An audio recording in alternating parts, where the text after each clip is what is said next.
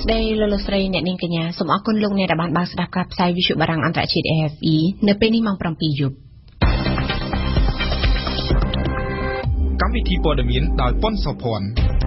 រដ្ឋមន្ត្រីការបរទេសជប៉ុនជំរុញឲ្យលោកហ៊ុនសែនធានាថាការបោះឆ្នោតនឹងធ្វើឡើងដោយយុត្តិធម៌ក៏ជបអំពីវិនិយោគឲ្យពលរដ្ឋចូលរួមបោះឆ្នោតនៅខែកក្កដាក្រោយការអំពីវិនិយោគរបស់លោកសំរងស៊ីអាមេរិកថាកូរ៉េខាងជើងត្រៀមខ្លួនដើម្បីជជែកពីភាពគ្មាននុយក្លេអ៊ែរនៅឧបទ្វីបកូរ៉េមូលដ្ឋានទ័ពអាកាសសេរីរងការវាយប្រហារមីស៊ីលដែលបានសម្លាប់មនុស្សយ៉ាងហោចណាស់14នាក់លោកលីវយ៉ងបាអតីតប្រធានាធិបតីកូរ៉េខាងត្បូងត្រូវបានតុលាការចោទប្រកាន់ជាផ្លូវការពីបទពុករលួយ RFI នៅក្នុងជំនួបដ៏កម្រមួយនៅថ្ងៃអាទិត្យម្សិលមិញរដ្ឋមន្ត្រីការបរទេសជប៉ុនលោកតារ៉ូកូណូបានជំរុញទៅលោកនាយករដ្ឋមន្ត្រីហ៊ុនសែនឲ្យធានាថាការបោះឆ្នោតសកលរបស់កម្ពុជានាពេលខាងមុខនេះនឹងធ្វើឡើងដោយសេរីនិងយុត្តិធម៌ជាការឆ្លើយតបវិញលោកហ៊ុនសែនអះអាងនៅចំពោះមុខតារ៉ូកូណូថាការបោះឆ្នោតនៅចុងខែកក្កដាខាងមុខគឺមានភាពសេរីនិងយុត្តិធម៌សូមស្ដាប់វ៉ាន់សុគន្ធាព័ត៌មានស្ដីពីការជំរុញឲ្យលោកនាយករដ្ឋមន្ត្រីហ៊ុនសែនធានាពីការបោះឆ្នោតពីសំណាក់រដ្ឋមន្ត្រីក្រសួងការបរទេសជប៉ុននេះត្រូវបានផ្សព្វផ្សាយឲ្យដឹងដោយទូរទស្សន៍ជប៉ុន NHK ទូរទស្សន៍ជប៉ុន NHK នេះបានចុះផ្សាយថាក្រុមអ្នកសង្កេតការអន្តរជាតិបានសម្ដែងនៃការព្រួយបារម្ភអំពីភាពយុត្តិធម៌នៃការបោះឆ្នោតនៅកម្ពុជានាខែកក្កដាឆ្នាំនេះដោយសារតែមានការរំលាយគណបកប្រឆាំងដ៏ធំបំផុតកាលពីឆ្នាំទៅដូច្នេះហើយរដ្ឋមន្ត្រីការបរទេសជប៉ុនលោកតារ៉ូកូណូបានជំរុញឲ្យលោកនាយករដ្ឋមន្ត្រីហ៊ុនសែនធានាថាការបោះឆ្នោតនាពេលខាងមុខនឹងធ្វើឡើងដោយសេរីនិងយុត្តិធម៌លោកតារ៉ូកូណូបានគូបញ្ជាក់ថាការបោះឆ្នោតនៅកម្ពុជាគួរតែឆ្លុះបញ្ចាំងពិតប្រាកដពីឆន្ទៈរបស់ប្រជាពលរដ្ឋបើតាមលោករដ្ឋមន្ត្រីការបរទេសជប៉ុនលោកនាយករដ្ឋមន្ត្រីហ៊ុនសែនបានអះអាងប្រាប់លោកថាការបោះឆ្នោតនាពេលខាងមុខនេះនឹងធ្វើឡើងដោយសេរីនិងយុត្តិធម៌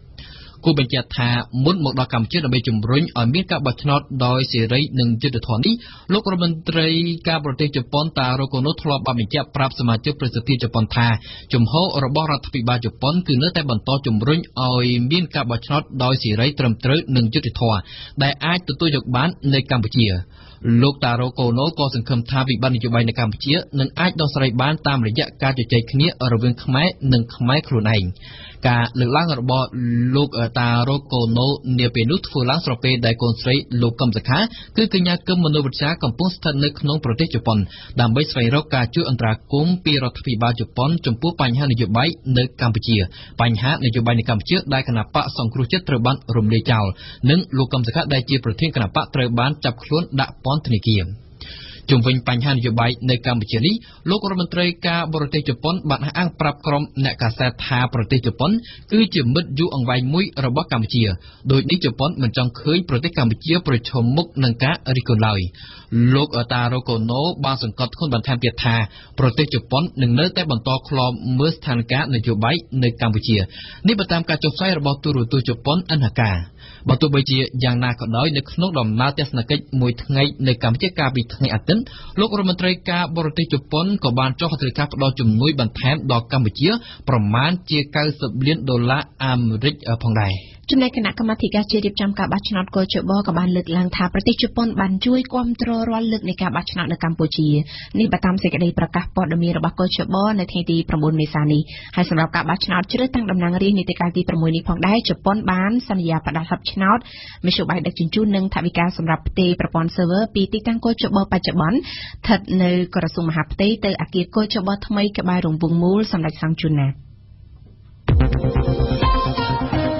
គណៈកម្មាធិការជាតិរៀបចំការបោះឆ្នោតកោជបនៅថ្ងៃទី9 មេសានេះក៏បានចេញសេចក្តីប្រកាសព័ត៌មានមួយដោយអំពាវនាវឲ្យប្រជាពលរដ្ឋចូលរួមបោះឆ្នោតជាតិនៅខែកក្កដាខាងមុខនេះការអំពាវនាវនេះគឺជាការឆ្លើយតបទៅនឹងការអំពាវនាវរបស់លោកសំរងស៊ីអតីតប្រធានគណៈបកសង្គ្រោះជាតិបើតាមកោជបការបោះឆ្នោតជ្រើសតាំងតំណាងរាស្ត្រនៅខែកក្កដាកំពុងប្រព្រឹត្តទៅស្របតាមច្បាប់បោះឆ្នោតវ៉ាសំណប់លំអិតព័ត៌មាន សេចក្តីប្រកាសព័ត៌មានរបស់កោជបដែលមានកម្រាស់2ទំព័រចុះថ្ងៃទី9ខែមេសានេះបានអំពាវនាវ3ចំណុចទល់នឹងការអំពាវនាវរបស់លោកសំរងស៊ីកាលពីថ្ងៃទី8មេសាក្នុងនោះកោជបបានអំពាវនាវដល់បុគ្គលដែលរៀបរៀងការបោះឆ្នោតឲ្យបញ្ឈប់ជាបន្ទាន់នៅសកម្មភាពដែលខុសពីគន្លងច្បាប់ទី2អំពាវនាវឲ្យប្រជាពលរដ្ឋខ្មែរដែលមានឈ្មោះនៅក្នុងបញ្ជីឈ្មោះបោះឆ្នោតឆ្នាំ2017អញ្ជើញទៅចូលរួមការបោះឆ្នោតជាតិនៅថ្ងៃទី29ខែកក្កដាឆ្នាំ2018ដែលនោះគឺជាឱកាសតែមួយគត់ដើម្បីជ្រើសរើសថ្នាក់ដឹកនាំក្នុងរយៈពេល5ឆ្នាំម្ដងនិងទី3កោជបបានអំពាវនាវដល់អ្នកសង្កេតការជាតិនិងអន្តរជាតិឲ្យបំពេញបែបបទឲ្យបានទាន់ពេលវេលាដើម្បីចូលរួមឃ្លាំមើលការបោះឆ្នោតជាតិនៅខែកក្កដាខាងមុខនេះបើយោងតាមសេចក្តីប្រកាសព័ត៌មានរបស់កោជបចុះថ្ងៃទី9ខែមេសានេះប្រតិកម្មរបស់កោជបនេះគឺជាការឆ្លើយតបទៅនឹងការអំពាវនាវរបស់លោកសំរងស៊ីអតីតប្រធានគណៈបក្សសង្គ្រោះជាតិកាលពីថ្ងៃទី8មេសាដែលបានអំពាវនាវកុំឲ្យប្រជាពលរដ្ឋកម្ពុជាចេញទៅបោះឆ្នោតនៅថ្ងៃទី29ខែកក្កដាខាងមុខនេះបើមិនមានវត្តមានរបស់គណៈបក្សសង្គ្រោះជាតិចូលរួមប៉ុន្តែកោជបបានចាត់ទុកថាការអំពាវនាវនោះគឺជាទង្វើខុសច្បាប់ដែលអាចប្រឈមនឹងទោសព្រហ្មទណ្ឌកម្ពុជាផងគួរជំរាបជូនថាតាមរយៈគណនី Facebook របស់ខ្លួនបានថែមពីលើបទសម្ភាសន៍របស់លោកជាមួយនឹងវិទ្យុអាស៊ីសេរីកាលពីរាត្រីថ្ងៃទី7មេសានោះលោកសំរងស៊ីបានអំពាវនាវកុំឲ្យប្រជាពលរដ្ឋកម្ពុជាចេញទៅបោះឆ្នោតនាខែកក្កដាខាងមុខបើមិនមានវត្តមានរបស់គណៈបក្សសង្គ្រោះជាតិនិងបានចាត់ទុកថាការបោះឆ្នោតដែលក្រុងធ្វើនៅថ្ងៃអាទិត្យទី29ខែកក្កដាខាងមុខនេះគឺជាការបោះឆ្នោតคล้ายៗរៀបចំឡើងគ្រាន់តែដើម្បីឲ្យគណៈបកកាន់អំណាចសពថ្ងៃនេះឈ្នះឆ្នោតយ៉ាងងាយតាមរយៈការបំបត្តិគូប្រជែងពិតប្រាកដតែមួយគត់គឺអតីតគណៈបក្សសង្គ្រោះជាតិបន្ថែមលើនេះលោកសំរងស៊ីក៏បានអំពាវនាវកុំឲ្យអ្នកសង្កេតការជាតិនិងអន្តរជាតិចូលរួមឃ្លាំមើលការបោះឆ្នោតបែបនេះឲ្យសោះប៉ុន្តែតាមរយៈសេចក្តីប្រកាសព័ត៌មានរបស់កោជបនៅថ្ងៃទី9ខែមេសានេះកោជបបានគូបញ្ជាក់ថាការបោះឆ្នោតជ្រើសតាំងតំណាងរាស្ត្រនៅខែកក្កដាកំពុងប្រព្រឹត្តទៅស្របតាមច្បាប់បោះឆ្នោតចំណែកលោកនាយករដ្ឋមន្ត្រីហ៊ុនសែននៅថ្ងៃនេះដែរបានធ្វើការអំពាវនាវឲ្យប្រជាជនខ្មែរដែលមានសិទ្ធិបោះឆ្នោតហើយមានឈ្មោះក្នុងបញ្ជីបោះឆ្នោតរួចហើយអញ្ជើញទៅចូលរួមបោះឆ្នោតជ្រើសតាំងតំណាងរាស្ត្រនៅថ្ងៃអាទិត្យទី29ខែកក្កដាឆ្នាំ2018ខាងមុខឲ្យបានគ្រប់គ្នាកុំបីខានដើម្បីអនុវត្តសិទ្ធិពលរដ្ឋនៅក្នុងឋានៈជាម្ចាស់ជោគវាសនានៃប្រទេសជាតិរបស់ខ្លួនការអំពាវនាវនេះបានធ្វើឡើងតាមរយៈសារលិខិតមួយផ្ញើជូនពលរដ្ឋខ្មែរនៅក្នុងឱកាសឆ្នាំថ្មីប្រពៃណីជាតិខ្មែរឆ្នាំចសម្រិតស័កពុទ្ធសករាជ2562ក្រៅពីជូនពរសព្វសាធុការដល់ពលរដ្ឋខ្មែរលោកហ៊ុនសែនក៏បានបញ្ជាក់ថាសម្រាប់ឆ្នាំថ្មីនេះរដ្ឋាភិបាលនឹងខិតខំពុះពៀគ្រប់បែបយ៉ាងជាបន្តទៀតដើម្បីថែរក្សាការពារសន្តិភាពស្ថិរភាពនយោបាយសន្តិសុខនិងសណ្ដាប់ធ្នាប់សាធារណៈឲ្យបានរឹងមាំការពាររដ្ឋធម្មនុញ្ញនិងការពាររាល់សមិទ្ធផលដែលរដ្ឋាភិបាលរបស់លោកសម្រេចបានកន្លងទៅរដ្ឋសភាកម្ពុជានៅព្រឹកថ្ងៃទី9មេសានេះបានបោះឆ្នោតគាំទ្រសមាជិកគណៈបកហ្វុនស៊ីមពេច2រូបឲ្យធ្វើជាសមាជិកព្រឹទ្ធសភាសម្រាប់នីតិកាលទី4ជាការជ្រើសតាំងសមាជិកព្រឹទ្ធសភាដល់រដ្ឋសភានៅមុនពេលព្រឹទ្ធសភានីតិកាលទី4បានសម័យប្រជុំលើកដំបូងរបស់ខ្លួននៅព្រឹកថ្ងៃទី23ខែមេសាក្រោមព្រះរាជាធិបតីភាពរបស់អង្គព្រះមហាក្សត្រซึ่งភារៈរាយការណ៍នៅក្នុងកិច្ចប្រជុំពេញអង្គរបស់ខ្លួននាព្រឹកថ្ងៃទី9ខែមេសាអង្គសភាបានបើកការបោះឆ្នោតផ្ដាល់សេចក្តីទុកចិត្តដល់លោកស្រីជាច័ន្ទទេវីដែលមានសម្លេងឆ្នោត104គាំទ្រមិនគាំទ្រ9សម្លេងនិងអនុប្រវត្តិ1សម្លេងនិងលោកសួនមានសម្លេងឆ្នោតគាំទ្រ104សម្លេងមិនគាំទ្រ7សម្លេងនិងអនុប្រវត្តិ3សម្លេងនេះបើតាមលោកលេងបៃឡុងអគ្គលេខាធិការរដ្ឋសភានិងជាអ្នកនាំពាក្យគណៈកម្មាធិការអចិន្ត្រៃយ៍នៃរដ្ឋសភានៅថ្ងៃទី3មេសាកន្លងទៅបានជ្រើសរើសបេក្ខជន2រូបក្នុងចំណោមបេក្ខជន13រូបដែលបានដាក់ពាក្យសុំធ្វើជាសមាជិកព្រឹទ្ធសភានីតិកាលទី4ក្នុងចំណោមបេក្ខជនទាំង13រូបនោះគណៈបកហ្វុនស៊ិនប៉ាច់បានចាត់តាំងសមាជិក2រូបដើម្បីឲ្យរដ្ឋសភាបោះឆ្នោតជ្រើសរើសសូមបញ្ជាក់ថាព្រឹទ្ធសភានីតិកាលទី4មានសមាជិកសរុប62រូបក្នុងនោះ58រូបកើតចេញពីការបោះឆ្នោតជាអសកល2រូបចាត់តាំងដោយព្រះមហាក្សត្រនិង2រូបទៀតជ្រើសតាំងដោយសមាជិករដ្ឋសភាក្នុងសម្លេងភាគច្រើនដាច់ខាតចំណែកឯសមាជិកព្រឹទ្ធសភា2រូបទៀតតែងតាំងដោយព្រះមហាក្សត្រត្រូវបានគេស្គាល់ថាជាសម្ដេចរាជបុត្រីព្រះអនុជនរោត្តមអរុណរស្មីនិងលោកស្រីអ៊ុំសូម៉ានីន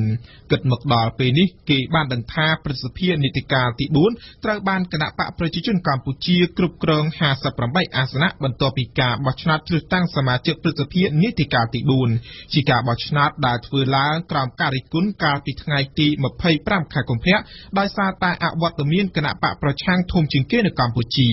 ក្រៅពីការបោះឆ្នោតគាំទ្រសមាជិកប្រសិទ្ធិនៅព្រឹកថ្ងៃទី9 ខែមេសាក្នុងឱកាសបើកបវេសនកាលនៃរដ្ឋសភានីតិកាលទី5សម័យប្រជុំរដ្ឋសភាលើកទី10លោកហេងសំរិនប្រធានរដ្ឋសភាក៏បានអានព្រះរាជសាររបស់ព្រះមហាក្សត្រកម្ពុជាផងដែរបាទតាមព្រះរាជសាររបស់ព្រះមហាក្សត្រកម្ពុជាបានទទួលជោគជ័យក្នុងការសម្រេចបានកំណើនផលិតផលក្នុងស្រុកសរុបតាមរយៈការអនុវត្តគោលនយោបាយរបស់រាជរដ្ឋាភិបាលកម្ពុជាដែលបានជំរុញកំណើនសេដ្ឋកិច្ចនិងកាត់បន្ថយភាពក្រីក្ររបស់ប្រជាពលរដ្ឋជារៀងរាល់ឆ្នាំជាសូមងាកមកជំរាបជូនពីព័ត៌មានអន្តរជាតិវិញម្ដងថ្ងៃអាទិត្យទី8មេសាម្សិលមិញអ្នកទទួលខុសត្រូវជាន់ខ្ពស់អាមេរិកចំនួន2រូបនៅក្នុងរដ្ឋបាលអាមេរិកបានប្រាប់ឲ្យដឹងថាគម្រោងជំនួបកម្ពុជារវាងមេដឹកនាំកូរ៉េខាងជើងលោកគឹមចុងអ៊ុននិងប្រធានាធិបតីអាមេរិកដូណាល់ត្រាំនៅខែឧសភាខាងមុខព្យុងយ៉ាងបានបញ្ជាក់ប្រាប់ក្រុង Washington ពីការត្រៀមខ្លួនរួចជាស្រេចសម្រាប់ជជែកពិភាក្សាគ្មាននុយក្លេអ៊ែរនៅអូប៉ាទ្វីបកូរ៉េនេះគឺជាលើកទី1ដែលកូរ៉េខាងជើងបានបញ្ជាក់ប្រាប់អាមេរិកជាផ្លូវការតែគេនៅមិនទាន់បានដឹងទេថាតើអ្នកទទួលខុសត្រូវជាន់ខ្ពស់អាមេរិកទាំងពីររូបទទួលបាននៅព័ត៌មានពីប្រភពណាគួយគុណធារាជូនព័ត៌មានពីស្ដាប់នៅក្នុងចំណោមអ្នកទទួលខុសត្រូវជាន់ខ្ពស់អាមេរិកទាំងពីររូបដែលមិនព្រមបញ្ចេញឈ្មោះមានម្នាក់បាននិយាយថារដ្ឋាភិបាលកូរ៉េខាងជើងនិងរដ្ឋបាលអាមេរិកបានតាក់ទងគ្នាដោយផ្ទាល់និងដោយសម្ងាត់នាពេលថ្មីៗកន្លងទៅនិងដែលនាឱកាសនោះក្រុងព្យុងយ៉ាងបានប្រាប់ដៃគូសន្ទនាត្រង់ថានៅក្នុងគម្រោងជំនួបកម្ពុជារវាងលោកគឹមចុងអ៊ុននិងលោកដូណាល់ត្រាំនាពេលខាងមុខកូរ៉េខាងជើងបានត្រៀមខ្លួនរួចជាស្រេចដើម្បីជជែកពីភាពគ្មាននុយក្លេអ៊ែរនៅឧបទ្វីបកូរ៉េចំណែកអ្នកទី2បានអះអាងពីការដែលរដ្ឋបាលអាមេរិកបានទទួលការបញ្ជាក់ជាផ្លូវការពីរូបលោកគឹមចុងអ៊ុនផ្ទាល់យ៉ាងណាក៏ដោយគេនៅមិនទាន់អាចផ្ទៀងផ្ទាត់លើព័ត៌មានដែលលើកឡើងដោយអ្នកទទួលខុសត្រូវជាន់ខ្ពស់អាមេរិកទាំងពីររូបនេះទេហើយក៏គេនៅមិនទាន់ទទួលបានប្រតិកម្មយ៉ាងណាពីកូរ៉េខាងជើងដែរអ្វីដែលគេដឹងមកដល់ពេលនេះកូរ៉េខាងត្បូងបានដើរតួនាទីជាអាជ្ញាកណ្ដាលរវាងអាមេរិកនិងកូរ៉េខាងជើងពិសេសការផ្ដួចផ្ដើមគំនិតឲ្យមានគម្រោងជំនួបរវាងលោកគឹមចុងអ៊ុននិងលោកដូណាល់ត្រាំនាពេលខាងមុខក៏ដូចជានៅក្នុងទំនាក់ទំនងផ្សេងទៀតការដែលកូរ៉េខាងជើងចង់បានឧបទ្វីបកូរ៉េគ្មាននុយក្លេអ៊ែរពិតជាដំណឹងល្អព្រោះវាក៏ជាការចង់បានរបស់សហគមន៍អន្តរជាតិពិសេសសហរដ្ឋអាមេរិកដែរតែសំណួរដែលកំពុងចោទនៅត្រង់ថា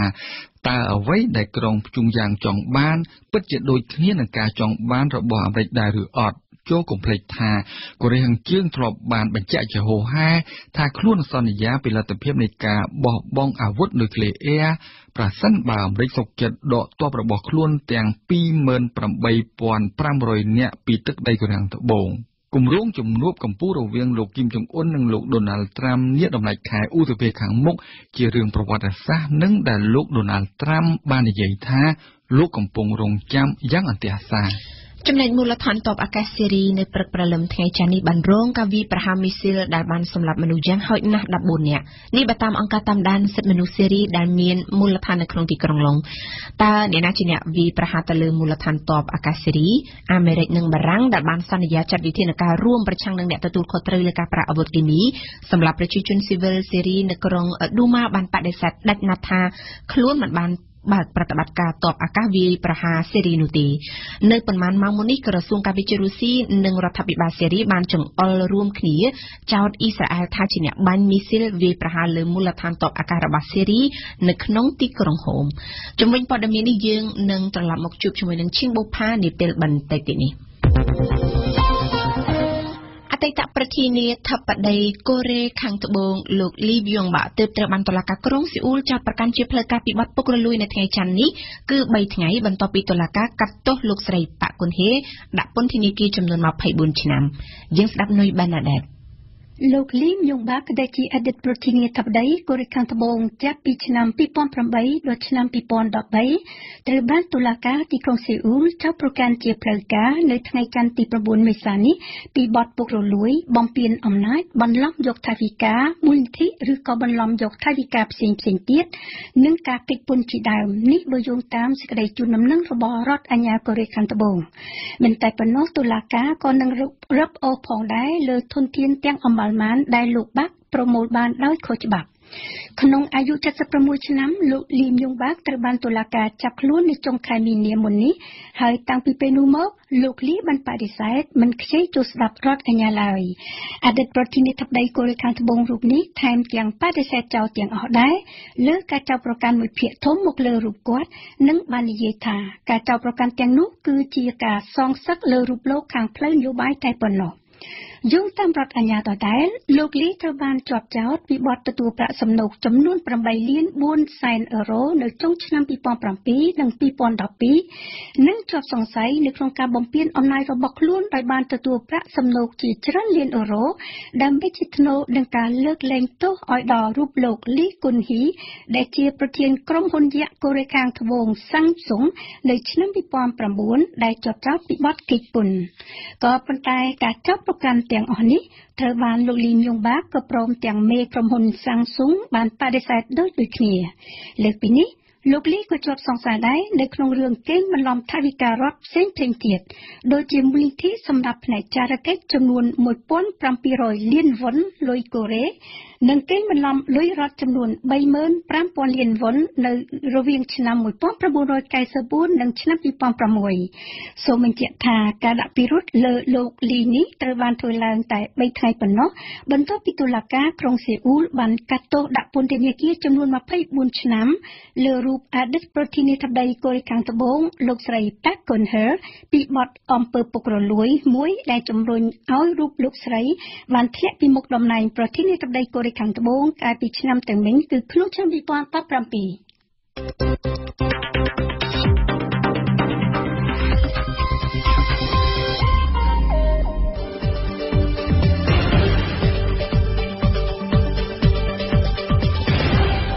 វិទ្យុបារាំងអន្តរជាតិ RFI 92 MHz នៅភ្នំពេញនិងសៀមរាប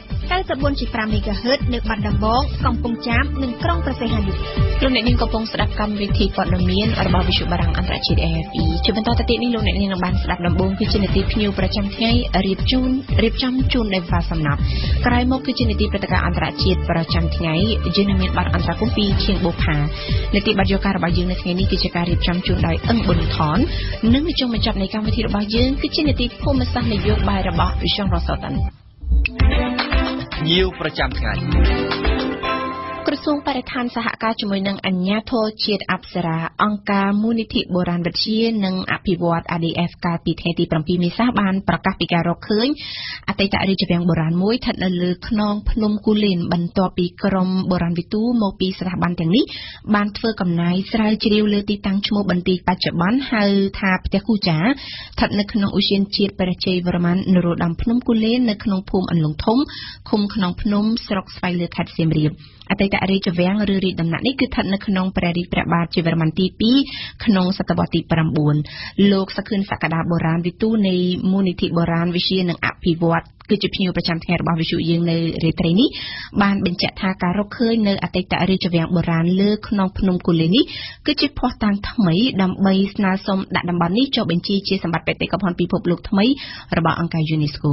ដូច្នេះសូមអញ្ជើញស្ដាប់បទសម្ភាសន៍ទាំងស្រុងដូចតទៅលោកសាខឿនសក្តាខ្ញុំសូមជម្រាបសួរបាទជំរាបសួរខ្ញុំសូមអរគុណលោកដែលបានយល់ព្រមភ្ជាប់ខ្សែទូរស័ព្ទផ្ដល់បទសម្ភាសន៍ដល់វិទ្យុបារាំងអន្តរជាតិ RFI ពីខេត្តសៀមរាបលោកសាខឿនសក្តាកាលពីថ្ងៃទី7ខែមេសាកន្លងមកនេះមានការចុះផ្សាយថាក្រុមបុរាណវិទ្យានៃក្រសួងបរិស្ថានសហការជាមួយនឹងអាជ្ញាធរជាតិអប្សរានិងមូលនិធិបុរាណវិទ្យានិងអភិវឌ្ឍហៅកាត់ថា ADS នឹងបានធ្វើកំណាយទៅលើបរិវេណក្នុងភ្នំគូលែនក្នុងខេត្តសៀមរាបហើយជាលទ្ធផលបានរកឃើញដោយមានការសន្និដ្ឋានជាបឋមថាមានការរកឃើញថ្មីនៅអតីតរាជវាំងឬក៏រាជដំណាក់នៅក្នុងសម័យព្រះបាទជ័យវរ្ម័នទី2ក្នុងសតវត្សទី9តើអតីតរាជវាំងឬក៏រាជដំណាក់នេះមានទ្រង់ទ្រាយបែបណាទៅដែលក្រមបុរាណវិទ្យារបស់លោកបានរកឃើញនោះបាទតើតើនឹងទ្រង់ទ្រាយ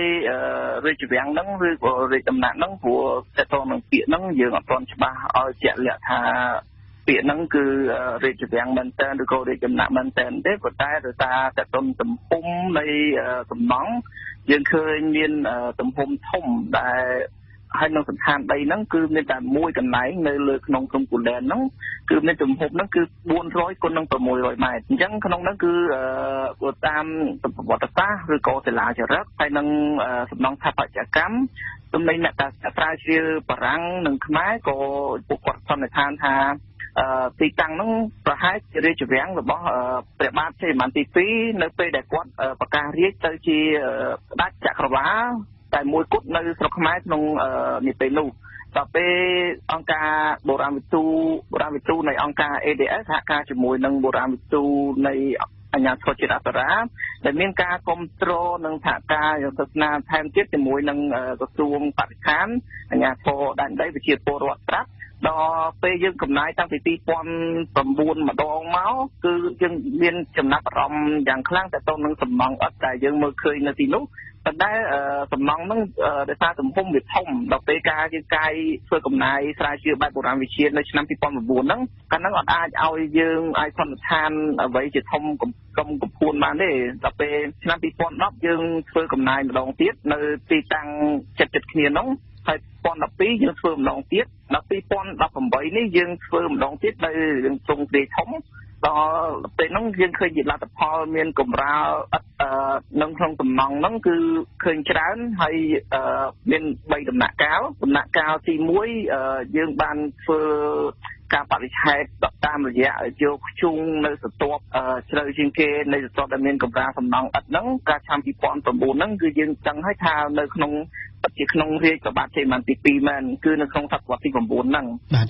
តើអតីតរាជវាំងឬក៏អតីតរាជដំណាក់ហ្នឹងស្ថិតនៅក្រោមដីហ្នឹងក្នុងកម្រាស់ប៉ុន្មានដែរមុននឹងមានការធ្វើកំណាយរកឃើញនេះបាទតើតោះនឹងកម្រាស់ដីហ្នឹងព្រោះកន្លែងខ្លះបើយើងនិយាយជាមធ្យមគឺកន្លះម៉ែត្រទៅ1ម៉ែត្រដោយសារកន្លែងខ្លះមានផតហើយកន្លែងខ្លះវាប៉ោងខ្ពស់ចឹងទៅបើពេលយើងកាយតទៅនៅស្ទាប់ដីហ្នឹងវាគឺប្រហែលជាកន្លះម៉ែត្រទៅ1ម៉ែត្រហើយកន្លែងដែលខ្ពស់ជាងគេហ្នឹងអាច1ម៉ែត្រកន្លះតែប៉ុណ្្នឹងទេបាទតើនៅពេលដែលយើងធ្វើកំណាយហ្នឹងតើយើងមានរកឃើញនៅភស្តុតាងអ្វីខ្លះទៀតដែលយើងអាចសន្មតថានៅទីនោះគឺជាអតីតរាជវាំងនៅក្នុងសម័យព្រះបាទជ័យវរ្ម័នទី2ក្នុងសតវត្សទី9ហ្នឹងបាទដូចខ្ញុំលើកឡើងពីដំបូងអញ្ចឹងដែលយើងអាចហ៊ានសន្និដ្ឋានបានហ្នឹងគឺអ្វីដែលផុសតាំងធំជាងគេហ្នឹងគឺតទៅនឹងការយកខ្ជុងផ្ញើទៅបរទេសដើម្បីពិនិត្យមើលសម័យកាលអញ្ចឹងក្នុងការពិនិត្យហ្នឹងគឺពិតជាក្នុងសតវត្សទី9មែនគឺឆ្នាំ800ជាងប៉ុន្តែមិនមែនក្នុងឆ្នាំដែល802នៅក្នុងតាមរយៈប្រវត្តិសាស្ត្រឬក៏សាលាចារឹកថាព្រះបាទជ័យវរ្ម័នទី2គាត់ប្រកាសរាជទេព្រោះឆ្នាំ802គឺឆ្នាំដែលពួកគាត់ប្រកាសរាជប៉ុន្តែក្នុងការប្រើប្រាស់កន្លែងនោះគឺចុងក្រោយក្នុងបន្ទាប់តែដំណាក់កាលទី1កម្ដៅឥតហ្នឹងគឺយើងឃើញថាមានឆ្នាំ800ជាងប៉ុន្តែអាចជឿជាងដើម800យើងអាចជា850ជាងអីចឹងណាបងគឺហាក់តែប៉ុណ្ណឹងបាទលោកសក្តាតកតងទៅនឹងក្រុមការងារការធ្វើកំណាយនេះមានក្រុមការងារប្រមាណជា60នាក់ដែលជាក្រុមអ្នកបច្ចេកទេសនិងកម្មករផងដែលបានចាប់ផ្ដើមធ្វើការសិក្សាគម្រោងនេះតាំងពីថ្ងៃទី12ខែមីនាកន្លងមកហើយគ្រូនឹងបញ្ចប់នៅថ្ងៃទី13ខែមេសាក្នុងសប្តាហ៍ក្រោយនេះតើហេតុអ្វីទៅនឹងបញ្ចប់ឆាប់យ៉ាងបែបនេះបាទតើតើនឹងបញ្ចប់ហ្នឹងយើងថាយើងមានបុរាណវិទូមកពីអាជ្ញាធរស្រាចំនួន2នាក់បុរាណវិទូមកពីប្រទេសបារាំងចំនួន2នាក់ហើយបូកនឹងខ្ញុំជាបុរាណវិទូដែរហ្នឹងទៅតើតើនឹងអ្នកភូមិសម្រាប់ចូលរួមហើយក្នុងហ្នឹងបើមែនតើយើងចង់កំណាយឲ្យបានយូរជាងហ្នឹងប៉ុន្តែអ្វីដែលសំខាន់តើតើនឹងធនធានមនុស្សយើងហើយនឹងកញ្ចប់ថវិកាព្រោះយើងនឹងថាក្រៅពីការកំណាយហ្នឹងប្រជាពលរដ្ឋដែលមកចូលរួមជួយធ្វើកំណាយយើងហ្នឹងគឺមួយថ្ងៃយើងជូនគាត់10000រៀលដែរហើយក្នុងលីដែលយើងមានហ្នឹងគឺ60នាក់ដល់ពេលអញ្ចឹងទៅយើងគិតមើលថាតាមមួយថ្ងៃយើងត្រូវចំណាយប្រមាណបើសិនជាយើងមានលុយច្រើននិងមានធនធានច្រើនយើងអាចនឹងពង្រីកការស្រាវជ្រាវហ្នឹងឲ្យបានយូរជាងហ្នឹងព្រោះពីមុនយើងពេលយើងធ្វើម្ដងសិតជា3ខែប៉ុន្តែដល់ពេលឥឡូវនេះគឺតាមក្នុងថវិកាយើងអាចធ្វើរយៈពេលយូរបានទេដោយសារ ពេលធ្វើយូរទៅលុយយើងអត់គ្រាន់យើងអាចធ្វើឲ្យជាពាក់គាត់បានទេបាទអញ្ចឹងប្រសិនបើមានកញ្ចប់ថវិកាក្រុមការងារនេះនឹងបន្តធ្វើកិច្ចការងារនេះបន្តទៅទៀតអញ្ចឹងបាទលោកសក្តាតាមពិតទៅបើតាមការសិក្សាឬក៏សភៅប្រវត្តិសាស្ត្រនានាបានបញ្ជាក់ថាភ្នំគូលែនឬគេហៅថាមហន្តរបរិពតនេះគឺជាទីកន្លែងដ៏ស័ក្តិសិទ្ធិហើយក៏ជាទីកន្លែងដែលព្រះបាទជ័យវរ្ម័នទី2នឹងបានប្រារព្ធលទ្ធិទេវរាជជាលើកដំបូងបន្ទាប់ពីព្រះអង្គនឹងបានប្រកាសឯករាជ្យឬក៏រំដោះប្រទេសចេញពីពួកជ្វានោះបើមិនមានការជួលច្រឡំនោះតើក្រៅពីការរកឃើញនៅទួលប្រាសាទឬក៏ដុំឥដ្ឋដែលធ្វើអំពីថ្មបាយក្រៀមឬក៏អីហ្នឹងថាតើមានការរកឃើញភស្តុតាងអ្វីផ្សេងទៀតទេបាទបើយើងនិយាយពីភស្តុតាងដែលយើងរកឃើញនៅលើភ្នំកលែននេះក្រៅពីប្រាសាទហើយនឹងរាជវាំងអីហ្នឹងពីមុនយើងឃើញថាតួប៉មប្រាសាទហើយទីតាំងដែលរាជវាំងគឺគេទៅលើការសន្និដ្ឋានប៉ុន្តែអត់ទាន់មានអ្នកណាដែលធ្វើការស្រាវជ្រាវធ្វើកំណែជាក់លាក់ទេហើយក្រៅពីហ្នឹងយើងរកឃើញមានបារាយមួយនៅទល់មុខប្រាសាទរាជរបស់ព្រះបាទជ័យវរ្ម័នទី2ដែលប្រាសាទរងចិនហ្នឹងគឺជាប្រាសាទដែលគាត់ប្រកាសរាជនៅលើភ្នំកលែនហ្នឹងប្រាសាទហ្នឹងគឺមានបារាយហើយមានស្លាកស្នាមផ្លូវរត់លិចកើតជើងត្បូងទាក់ទងនឹងការរៀបចំក្រុងហើយនឹងការរៀបចំគ្រប់គ្រងទឹកនៅលើភ្នំកលែនដែរបាទហើយក្រៅពីនោះទៀតផតាំងដែលចាស់ជាងគេនៅលើភ្នំកលែនយើងរកឃើញស្លាកស្នាមគំនូរសម័យបុរេវត្តសាស្ត្រដោយរឿងគំនូរក្នុងបុរេវត្តសាស្ត្រនឹងរកឃើញដោយបុរាណវិទូនៃអាជ្ញាធរអប្សរាប៉ុន្តែដែលគាត់ប្រចាំការនៅលើភ្នំកលែនប៉ុន្តែលោកគាត់ធ្វើឥឡូវគាត់ឈប់បាត់ហើយគាត់ឈ្មោះលឹមចេញហាក់ជាអ្នកមុនគាត់ធ្វើការនៅអាជ្ញាធរស្រាប្រចាំការនៅលើភ្នំកលែននេះបាទទាំងផតាហ្នឹងគឺសំខាន់សម្រាប់ឲ្យយើងដឹងថានៅលើភ្នំកលែនក្រៅពីសម័យព្រះបាទជ័យវរ្ម័នទី2គឺមានផតាគំនូបុរេប្រវត្តិសាស្ត្រហ្នឹងគឺនៅតាមពើងថ្មដែលខាងអាជ្ញាធរស្រាគាត់បានរកឃើញពីមុនបាទហើយដំណាក់កាលបន្តមកទៀតផតាបន្តមកទៀតគឺក្នុងសតវត្សទី9ដែលរាជរបស់ជ័យវរ្ម័នទី2ហ្នឹងហើយបន្តមកទៀតគឺផុសតាងចាក់ដងនឹងតំណងថាប្រាសាទមួយចំនួននៅក្នុងសតវត្សទី11ហើយប្រាសាទដែលនៅឯកំឡុងប្រាសាទក្រៅរមៀសនៅទឹកជ្រោះហ្នឹងគឺក្នុងសតវត្សទី12ហើយយើងឃើញមានសកម្មភាពនៅលើភ្នំកលែនគឺតាំងពីបុរេវត្តសាស្ត្រមករហូតមកដល់បច្ចុប្បន្នហ្មងមានដំណាក់កាលតគ្នារហូតប៉ុន្តែខ្ញុំនិយាយនេះគឺទៅផ្អែកទៅលើផុសដែលយើងមានហើយបាទលោកសក្តាដូចដែលលោកបានជ្រាបស្រាប់ហើយថាកម្ពុជាយើងគឺជាប្រទេសមួយដែលសម្បូរបែបទៅដោយប្រាង្គប្រាសាទបុរាណហើយតើការរកឃើញថ្មីនេះនឹងផ្ដល់សារៈសំខាន់យ៉ាងណាខ្លះទៅបាទគឺអាចជាផុសតាងមួយសម្រាប់បង្ហាញពីសក្តានុពលក្នុងកលែនដើម្បីបំពេញលក្ខខណ្ឌលក្ខណៈគ្រប់គ្រាន់ក្នុងការបញ្ចូលភ្នំកលែនទៅជាបេតិកភណ្ឌពិភពលោកទី1ហើយទី2ទៀតឲ្យប្រជាពលរដ្ឋយើងឲ្យមានផុសតាងដែលពួកពីមុនគឺយើងនិយាយថាមានរាជវាំងនៅលើភ្នំរបស់ជ័យវរ្ម័នទី2ប៉ុន្តែយើងអត់ទាន់ដឹងថារាជវាំងនឹងទ្រង់ទ្រាយបែបម៉េចឬសំណង់របស់វគ្គរាជវាំងឬរាជដំណាក់នឹងទ្រង់ទ្រាយបែបម៉េចទេតទៅពីការធ្វើកំណាយទៅឥឡូវយើងអាចឃើញមានសន្តានប្លង់សំណង់បដាហើយបន្ទាប់ពីការកំណាយចប់យើងនឹងគុំលទ្ធផលក្នុងសិននៃទាំងអស់ហ្នឹងឲ្យយើងដឹងថារាជវាំងហ្នឹងមានទ្រង់ទ្រាយបែបណាឲ្យជាក់លាក់ហើយក្នុងនោះក្រៅពីអត្ថប្រយោជន៍នៃការធ្វើកំណាយហើយនឹងសិននៃស្ដាប់ចូលបេតិកភណ្ឌពិភពលោកទីនោះក៏អាចជាទីកន្លែងមួយចាក់ទាញភ្ញៀវទេសចរស្ដាប់ចូលទស្សនាផងដែរបាទសម្រាប់ប្រជាពលរដ្ឋធម្មតាតើគាត់ចង់ទៅទស្សនាតើមានការអនុញ្ញាតឲ្យចូលដែរទេទៅកាន់តំបន់ភ្នំកលែនហ្នឹងបានបងបានព្រោះយើងថាទីតាំងនេះគឺមិនមែនជារបស់អ្នកណាគឺរបស់ជាតិហ្មងអញ្ចឹងអ្នកណាក៏អាចចូលមើលបានដែរបាទហើយយើងក្រៅពីហ្នឹងស្រាប់ស្អែកនេះក៏មានកម្មវិធីរៀបចំទស្សនកិច្ចសិក្សាដល់សិស្សបឋមសិក្សានិងអនុវិទ្យាល័យនៅលើភ្នំកលែនហ្នឹងតែគឺអនុវិទ្យាល័យអន្តរធំចូលទស្សនាហើយយើងនឹងមានបញ្យល់ផ្សព្វផ្សាយរបស់គាត់ពីលទ្ធផលស្រាវជ្រាវរបស់យើងបាទហើយខាងឯកថ្ងៃហ្នឹងក៏យើងមានកម្មវិធីផ្សព្វផ្សាយទៅនឹងលទ្ធផលបឋមសម្រាប់ទៅអាជ្ញាធរដែនដីឲ្យគាត់បានទទួលដឹងឮពីព័ត៌មានធ្វើកំណាយនឹងដែរបាទដោយសារអស់ពេលខ្ញុំសូមអរគុណលោកសាខឿនសក្តាដែលបានផ្ដល់បទសម្ភាសន៍ពីខេត្តសៀមរាបតាមខ្សែទូរស័ព្ទមកកាន់បន្ទប់ផ្សាយរបស់វិទ្យុបារាំងអន្តរជាតិ RFI នៅក្នុងទីក្រុងភ្នំពេញខ្ញុំសូមបញ្ជាក់លោកអ្នកស្ដាប់ឡើងវិញថាលោកសាខឿនសក្តាគឺជាមន្ត្រីបុរាណវិទូនៃមូលនិធិបុរាណវិទ្យានិងអភិវឌ្ឍហៅកាត់ថា ADF Live ខ្ញុំសូមអរគុណនិងសូមគោរពលាលោកបាទសូមអរគុណបាទជំរាបលាបង RFI កម្មវិធីនេះសហការឧបត្ថម្ភដោយកាមប្រូប៊ីយោទិកជាផលិតផលធម្មជាតិ 100% មានប្រសិទ្ធភាពខ្ពស់ដល់សុខភាពដូចជាជួយសម្រួលការរំលាយអាហារបំបត្តិ stress ធ្វើឲ្យពិសាបាយបានសម្រានលក់ស្រួលនិងបំបត្តិការឈឺសន្លាក់ឆ្អឹងកាមប្រូប៊ីយោទិកជាផលិតផល PPM និង Confiral ហើយចែកចាយដោយក្រុមហ៊ុន DKSA ផាកាហ្វេជាភោជនីយដ្ឋានបម្រើជូនគុយទាវកាហ្វេឈ្ងុយឆ្ងាញ់ចាប់ពីព្រឹករហូតដល់ល្ងាចនិងជាទីកន្លែងបង្កើនមិត្តភាពសហគ្រិនភាពដៃគូពាណិជ្ជកម្មរបស់លោកអ្នកស៊ីនវិញយូលីងកាហ្វេដោយម៉ាស៊ីនប្រូបាតនឹងមានតែមួយគត់នៅកម្ពុជាទំនាក់ទំនងតាមទូរស័ព្ទលេខ011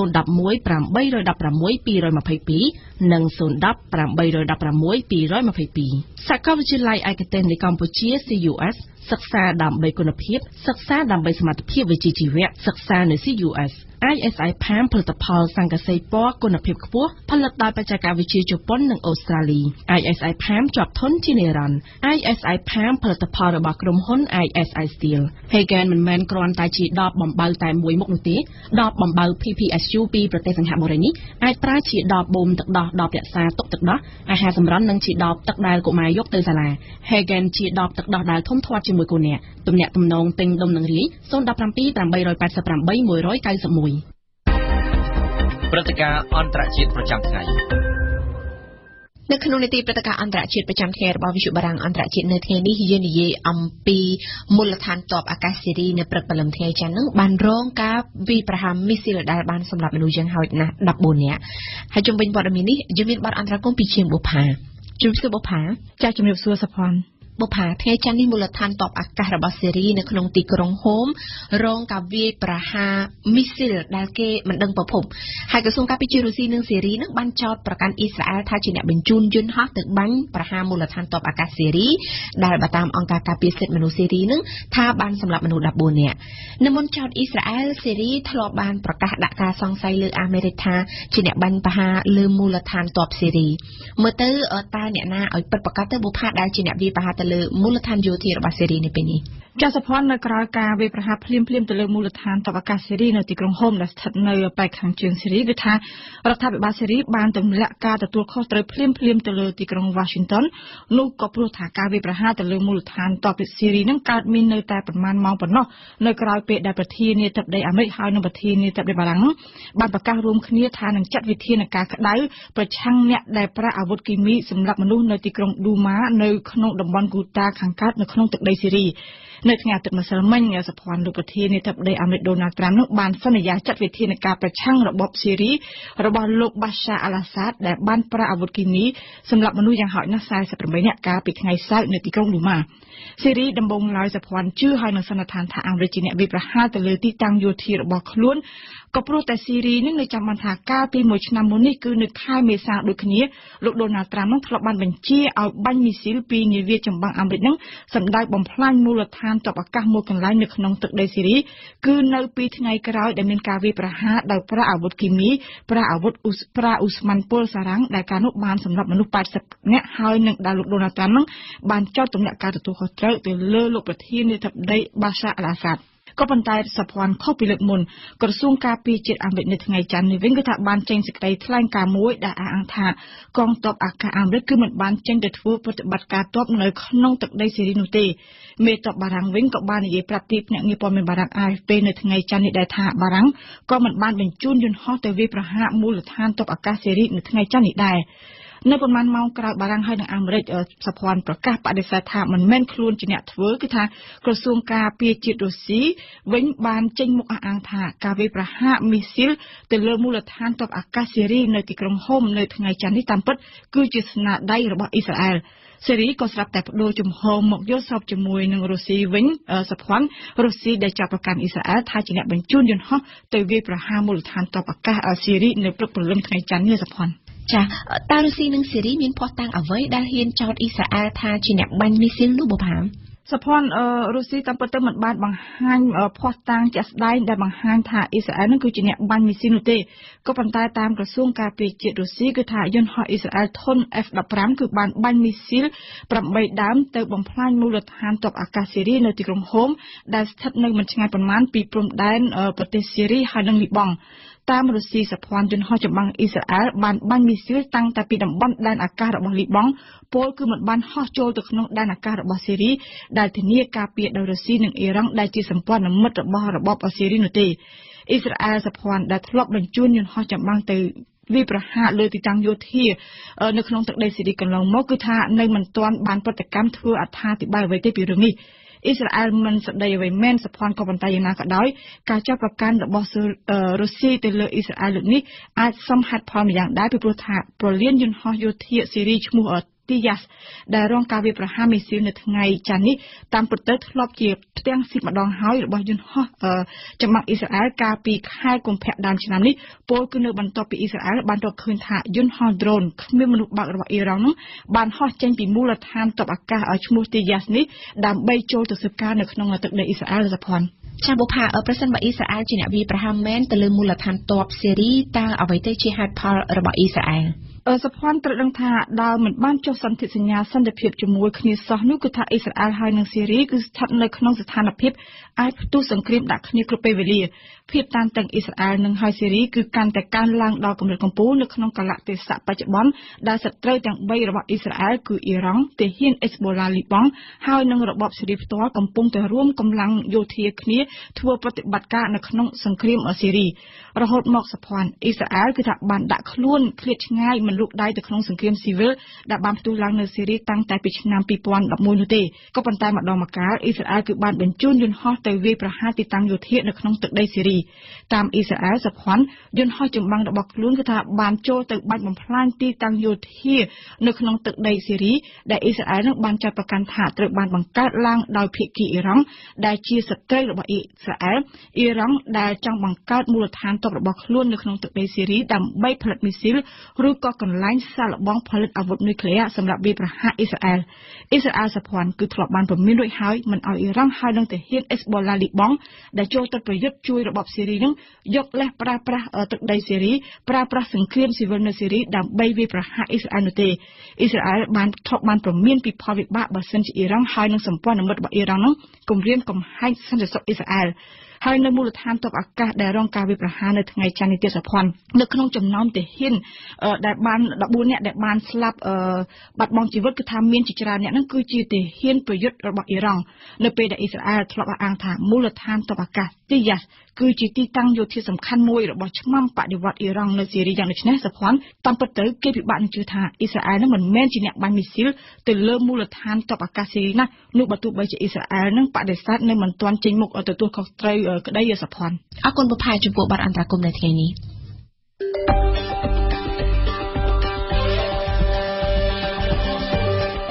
ព័ត៌មានកម្ពុជាព័ត៌មានតំបន់និងអន្តរជាតិបទវិភាគបទសម្ភាសន៍និងបទយោការភូមិសាស្ត្រនយោបាយសុខភាពនិងអនាម័យរៀនភាសាបារាំងប្រវត្តិសាស្ត្រនិងអក្សរសិល្ប៍ខ្មែរមាននៅតែវិទ្យុបារាំងអន្តរជាតិ RFI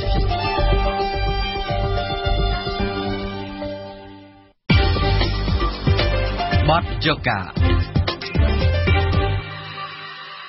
ក្រសួងសាធារណការនិងដឹកជញ្ជូនបានដាក់ឲ្យដំណើរការកាណូតដឹកអ្នកដំណើរពីព្រែកភ្នៅទៅតាខ្មៅកាលពីថ្ងៃទី6មេសាដែលជាផ្នែកមួយជួយកាត់បន្ថយការកកស្ទះចរាចរណ៍នៅទីក្រុងភ្នំពេញអ្នកធ្វើដំណើរអាចជិះកាណូតទៅមកភ្នំពេញតាខ្មៅដោយមិនគិតថ្លៃរយៈពេល3ខែគិតចាប់តាំងតែពីដើមខែមេសានេះតទៅជាការកត់សម្គាល់នៅពេលដាក់ដំណើរការជាលើកដំបូងនេះអ្នកដែលចាប់អារម្មណ៍ធ្វើដំណើរតាមផ្លូវទឹកប្រភេទនេះគឺភាគច្រើនជាអ្នកទេសចរ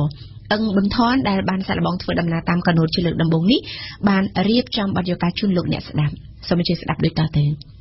ចង់ជិះតាមទន្លេឲ្យវាមានអារម្មណ៍ល្អអញ្ចឹងណាហើយចាជិះកំសាន្តហើយបើយើងជិះតាមផ្លូវជាតិទៅវាស្ទះវាអីអញ្ចឹងហើយយើងខ្លាចគ្រោះថ្នាក់អីទៀតផងព្រោះឥឡូវគេបើកលឿនៗណា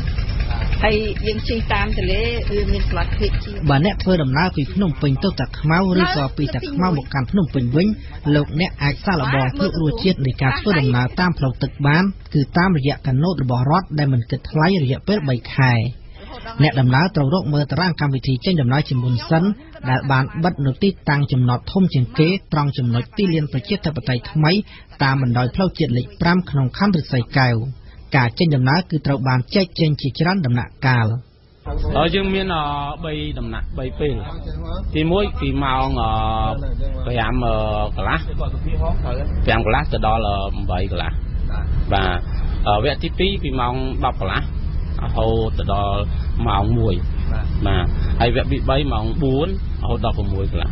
លោកគុយគឹមជាមន្ត្រីក្រសួងសាធារណការនិងដឹកជញ្ជូនទទួលបន្ទុកមើលការខុសត្រូវរួមចំពោះកាណូតដឹកអ្នកដំណើរនេះលោកបានឆ្លៀតពេលប្រាប់នាយកព័ត៌មានវិទ្យុបារាំងនៅឯចំណតក្នុងខណ្ឌឫស្សីកែវបន្តទៀតថា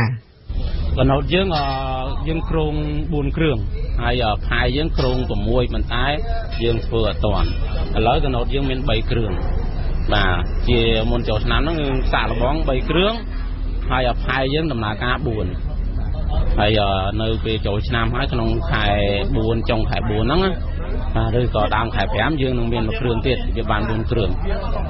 តាមរយៈអ្វីដែលខ្ញុំបានជិះកាណូតជាមួយនឹងអ្នកធ្វើដំណើរផងដែរនោះគឺអ្នកធ្វើដំណើរភាគច្រើនបានសម្ដែងការពេញចិត្តចំពោះរសជាតិថ្មីនៃការធ្វើដំណើរតាមផ្លូវទឹកដែលមិនក្តៅនិងគ្មានដីហុយនេះសប្បាយរីករាយណាស់បាទដែលនេះខាងក្រសួងសាធារណការគាត់ចំបើកដោយបានប៉ុន្មានសាលរបស់បាន3ថ្ងៃឯអណាបាទមិននាំកូនមកថ្ងៃហ្នឹងដែរអូខ្ញុំអ្នកបើកឡានក្រុងសាលារាជធានីដែរណាបាទបាទជីកណូតបាទជីកណូតមើលវាមិនដែរព្រោះខុសគ្នាមួយឡានក្រុងមិនទេបងខុសឆ្ងាយឡានក្រុងស្ទះណាស្ទះតែធ្វើមិននៅក្នុងកាណូតនីមួយៗក៏មានបំពាក់ទៅដោយម៉ាស៊ីនត្រជាក់និងពងការពារសុវត្ថិភាពផងដែរដែលធ្វើឲ្យអ្នកដំណើរមានទំនុកចិត្តក៏ប៉ុន្តែអ្នកស្រី Esther បាននាំកូនស្រីម្នាក់និងចៅតូចៗចំនួន3នាក់ទៀតដោយសុទ្ធសឹងតែពាក់អាវពងការពារសុវត្ថិភាពរួចជាស្រេចខណៈអ្នកស្រីបានជិះកាណូតសាកល្បងនេះជាលើកទី1ពីចំណតផ្សារចាស់ទៅកាន់ផ្សារតាខ្មៅខេត្តកណ្ដាលចាអាវព្រោះខ្ញុំឃើញផ្សាយក្នុងទូរទស្សន៍គេមានសម្រាប់មនុស្សចាស់អត់ឃើញក្មេងហើយអាវពងនេះពួកខ្ញុំទិញទៅលេងសមុទ្រតែចឹងខ្ញុំពាក់ឲ្យគាត់ទៅដើម្បីការពារសមត្ថភាពគាត់ដែរយ៉ាងណាក៏ដោយព័ត៌មាននៃការជិះកាណូតមិនគិតថ្លៃនេះនៅមិនទាន់ត្រូវបានគេដឹងជាទូលំទូលាយនោះទេដល់ប្រជាពលរដ្ឋទូទៅតែអ្នកស្រីនៅម៉ាឡេដែលមានផ្ទះនៅម្ដុំផ្សារដើមគោបានសាកល្បងជិះកាណូតនេះជាលើកទី1នៅក្នុងលក្ខណៈជាអ្នកទេសចរបន្ទាប់ពីអ្នកស្រីបានដឹងព័ត៌មាននេះភ្លាមទី1នេះឯងហើយទៅថ្ងៃនេះឯងបងជិះដើរលេងឲ្យដឹងទីតាំងថាវាចាស្គាល់បងធ្លាប់ជិះឡានក្រុងឥឡូវបងនិយាយដាក់មាននៅក្នុងទឹកចឹងបងចង់ជិះឲ្យដឹងថាចំណតមាននៅកន្លែងណាខ្លះយើងចង់ជិះលើក្រោយឲ្យដឹងថាមានចំណតនៅកន្លែងណាអញ្ចឹងណាចាស្រួលមកកូនចៅឲ្យដើរលេងអញ្ចឹងទៅឬមួយយើងចង់ធ្វើដំណើរតាមផ្លូវនេះវាអត់ស្ទះអត់ដូចនៅលើគោកអូនចាហើយបងអត់ពលទេអូនបងអត់ពលបងមានអារម្មណ៍ថាសប្បាយនឹងចិត្តហ្នឹងហើយភាគច្រើនអ្នកធ្វើដំណើរតាមកាណូតនៅពេលដាក់ឲ្យដំណើរការដំបូងនេះគឺជាអ្នកទេសចរដែលគ្រាន់តែជិះសាកល្បងប៉ុណ្ណោះដើម្បីឲ្យស្គាល់ទីតាំងនៃការចេញដំណើរនិងទីតាំងចុះចតអត់ទេចង់ជិះដើរកំសាន្តចង់ដឹងមើលជិះដើរតែបានផ្លូវជិះផ្លូវទឹកអីចឹងធ្លាប់ជិះតែផ្លូវយើងគោកថ្នល់អីចឹងវាស្ទះចរាចរណ៍អញ្ចឹងខ្ញុំចង់មើលតើជិះតាមផ្លូវទឹកហ្នឹងវាមិនដែរអីចឹងណាមានអារម្មណ៍មិនទេទីទៅមានអីមានអារម្មណ៍ថាសុបាយមើលទៅប្លែកខុសប្លែកពីធម្មតាដែលយើងជិះចរាចរណ៍ផ្លូវខ្នងជិះមកជិះមើលសាកឲ្យវានេះដែរហ្នឹងខ្ញុំមកដើរជិះដែរសាកទៅយើងចង់ដឹងដល់ជិះទៅដល់ណាខ្លះចំណតហ្នឹងយើងត្រូវមិនខ្លះពួកអីយ៉ាដែរជិះពេលជិះទៅជិះទៅម៉ូតូឲ្យឡានហ្នឹង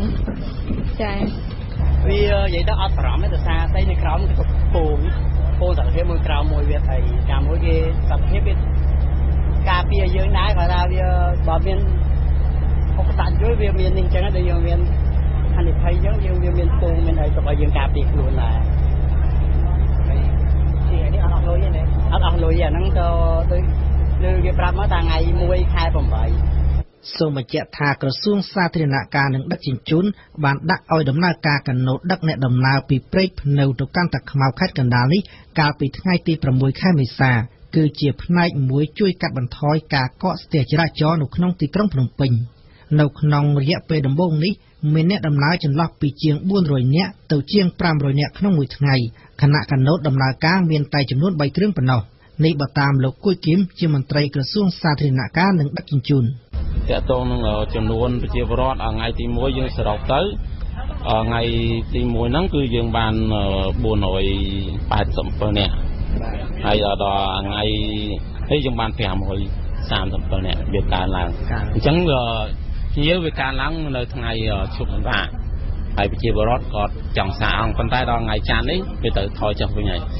ព្រោះយើងធ្វើនេះម៉ោងដែលមានញឹកចរាចរណ៍លើផ្លូវដើម្បីកាត់បន្ថយអញ្ចឹងនៅពេលដែលប្រជាពលរដ្ឋគាត់យល់ដឹងច្រើនអ្នកដែលធ្វើការនៅតាខ្មៅអ្នកនៅមានផ្ទះនៅតាខ្មៅក៏មិនធ្វើការភ្នំពេញគាត់នឹងមកជិះមកព្រោះយើងចំណាយពេលពីតាខ្មៅម្ដងនេះ40នាទីរកសាច់កាយយើងនេះហើយយើងឈប់មានពីតាខ្មៅមកដល់នេះវាមាន3ដំណាក់កាលមានចតុមុខសាចាស់ហើយមកសាច់កាយនោះមកប៉ុន្តែមន្ត្រីដដែលរំពឹងថាចំនួនអ្នកធ្វើដំណើរតាមកណូតនេះនឹងកើនឡើងច្រើនថែមទៀតនៅពេលបុណ្យចូលឆ្នាំខ្មែរគៀកចូលមកដល់ពេលចូលឆ្នាំខ្ញុំរំពឹងថានឹងកើនឡើងព្រោះប្រជាពលរដ្ឋគាត់អាចជាពិសេសពួកប្រជាពលរដ្ឋនៅក្រុងតាខ្មៅគាត់នឹងមកចូលលេងនៅភ្នំពេញយើងមានភ្នំវត្តភ្នំសង្ក្រានហើយនឹងផ្សារទំនើបទីអនអីប្រហែលជាគាត់ចាប់អារម្មណ៍គាត់ចំណាយពេលមកលេងយើង free 3ខែចាប់ដល់ថ្ងៃ1ខែ8បានយ៉ាងគិតលុយហើយវាអាចនឹងមានការប្រែប្រួលនៅលើគោលនយោបាយរបស់រដ្ឋាភិបាលលោកអ្នកស្ដាប់វិទ្យុបារាំងអន្តរជាតិ RFI នៅពេលនេះកម្មវិធីព័ត៌មានរបស់យើងបានឈានចូលមកដល់ទីបញ្ចប់សូមអរគុណចំពោះការយកចិត្តទុកដាក់តាមដានស្ដាប់របស់អស់លោកអ្នកអរគុណរ៉ូសាដែលបានជួយបញ្ជាផ្នែកបច្ចេកទេសនៅពេលនេះនាងខ្ញុំប៉ុនសុភ័ណ្ឌនិងសហការីវិទ្យុបារាំងអន្តរជាតិ RFI សូមអរគុណសូមជម្រាបលា